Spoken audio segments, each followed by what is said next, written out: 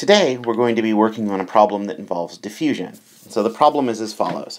Methylene blue is a dye that's widely used in a variety of fields. It has a molar mass of about 320 grams per mole and an approximate radius of 1 nanometer. If a drop of it is injected into water at room temperature, that's to say 27 degrees Celsius, how far would you expect it to diffuse on average in 2 minutes? And so what we're going to be looking for here is the RMS distance. So it's RMS. And so what we know from our expression for diffusion is that in the 3D case, which this is, RMS is 6 times the diffusion constant times, or the diffusion coefficient, times the time. So after 2 minutes, or 120 seconds, how far has this gone? So the thing that we don't know here is the diffusion coefficient. So we're going to have to go ahead and calculate it using all of the properties that we've talked about here. So what is that diffusion coefficient anyway?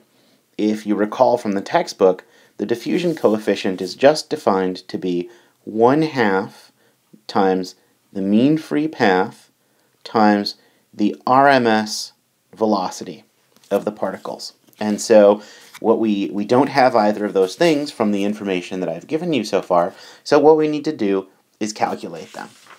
And so we'll calculate them each in turn. So the mean free path, dMFP, if you recall, is going to be RT, where R is that ideal gas constant, divided by Avogadro's number, N sub A, the pressure, times pi, times 2R quantity squared.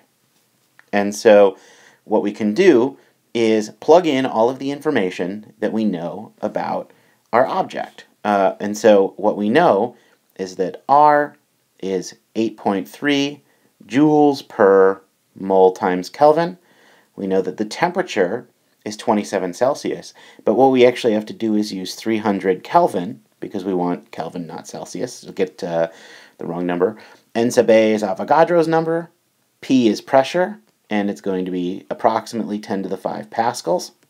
And then finally, you need the radius. And the radius for our object was given to you, and it's 1 nanometer, or 10 to the minus 9 meters.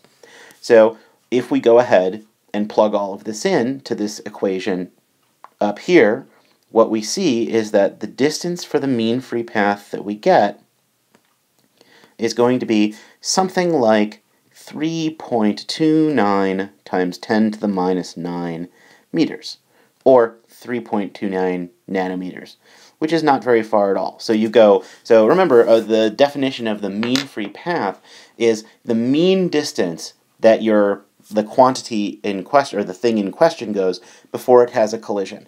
So one methylene blue dye molecule is going to go about 3.3 nanometers between collisions. So now we have to calculate the RMS velocity. And RMS just really means the mean velocity, or the mean speed of gas in the atom. And so what we're going to do is use the expression that we calculated from the ideal gas law, and we see that for one molecule, 3/2 kBT, which is the energy per molecule, approximately, is going to be equal to 1/2 m v RMS quantity squared. And what this allows us to do is to say VRMS, and this is just rearranging my terms, is going to be 3 kBT over m, and kB is the Boltzmann constant, T is the temperature, and m is the mass, and this is all to the 1/2 power. And so we have to calculate a couple of numbers, and specifically we need to calculate the mass, because we know kB is the Boltzmann constant and T is the temperature. And so the mass is, well, first off, we know that the molar mass is 319.85 grams per mole, and so that means that this thing weighs approximately 320 AMU, atomic mass units. And since 1 AMU is the mass of a proton roughly, that's 1.66 times 10 to the minus 27 grams, that means that our total mass is going to be awfully small. And in fact is going to be 5.31 times 10 to the minus 25 kilograms. And so now that we know all that, we plug in and we find that V RMS is just going to be equal to 152.9 meters per second.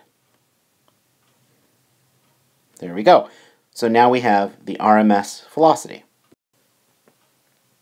And now that we've calculated the mean free path and the RMS velocity, we can go back and calculate the diffusion coefficient. And recall that that diffusion coefficient is 1/2 times the mean free path times the RMS velocity.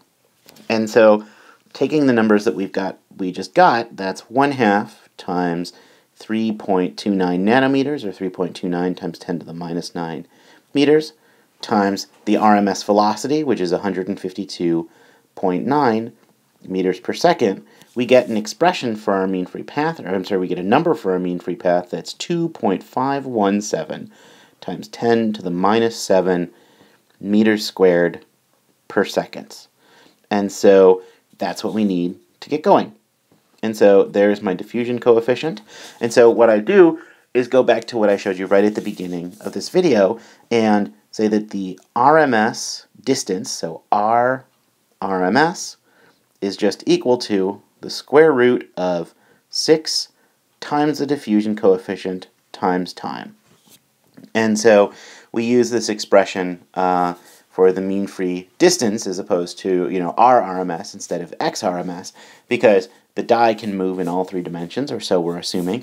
And so at t equals 120 seconds, we plug all our numbers in, and R RMS is just equal to, it's going to be 6 times the diffusion coefficient times 120 seconds, all to the square root. And when we do that, we find that it's 0.0135 meters, or 1.35 centimeters, which is very small. And so that number is relatively small, and if you've ever dumped dye into water, you might notice that it probably diffuses faster than that, and that's true. And so the reason for that is that here we are only considering diffusion. So we're only considering molecular motion at the atomic level, so molecules bouncing around and whacking into each other and propagating around because of that. Now, when we actually put a drop of liquid into a jar, like I showed you right in those pictures right at the beginning of this video, what happens is that there's not just thermal motion, there's also bulk motion. So in other words, there's not just diffusion going on, there's also little currents flowing around, because methylene blue has a density that's not the same as water, so it's going to, it's somewhat denser, so it's going to fall through the water, and so on and so forth. And so the number that we get here, 0.0135 meters, is actually going to be smaller than what you would see in real life, but in real life it's because there's some motion in addition to just diffusion going on. Thank you very much. Have a good day.